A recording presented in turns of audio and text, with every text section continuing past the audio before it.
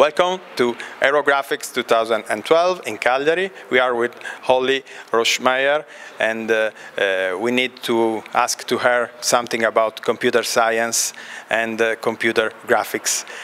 Holly is a professor and chair at Yale University. I need to know something about your activity at the university and in computer graphics.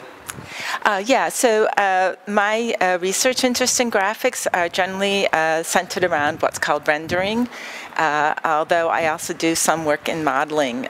In our group, we have some research on sketching for conceptual design, and then we also have modeling work, and the work I'm talking about here, modeling the appearance of materials for making realistic images, and also to assist people who design physical materials. In the area of computer graphics, I'm also interested in application areas because these introduce new problems to us and push our research along. And I'm particularly interested in research in cultural heritage and in evolutionary biology. What about the second one, about bird evolution? What is the role played by computer graphics in this time? So in order for biologists to understand how bird vision systems have evolved, they need to know what have birds been looking at.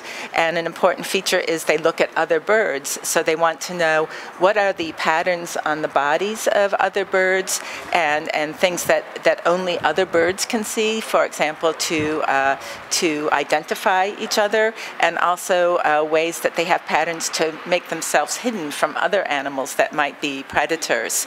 So what we do is our contributions are to capture the shape and surface material of the bird, so then we can make images from many different views, so the biologists can study the patterns that the birds would be seeing and somehow get an idea of how the coevolution of how birds see and how birds are patterned on their bodies.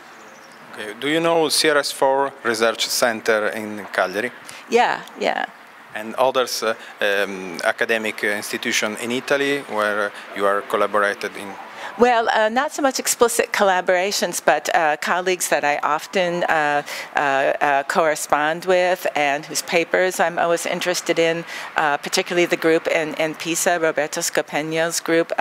They have a lot of common interest in doing scanning and their work in cultural heritage, so I often communicate with them. And there are many other groups in Italy who do excellent work in graphics and vision that I follow. I think, do you know very well the community of computer graphics? What role is played by conference like this, like Eurographics or SIGGRAPH?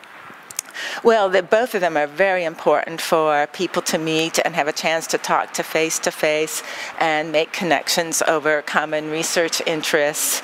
And the flavor of the different conferences is different. Eurographics, of course, it draws from a different geographic region, but also it is a very nice scale. It's big enough to draw lots of interesting people, but it's still focused that you can find the people that you want to talk to easily. So it's a very nice mix. Okay. Thank you very much. Andrea Mameli, Eurographics 2012, Cagliari.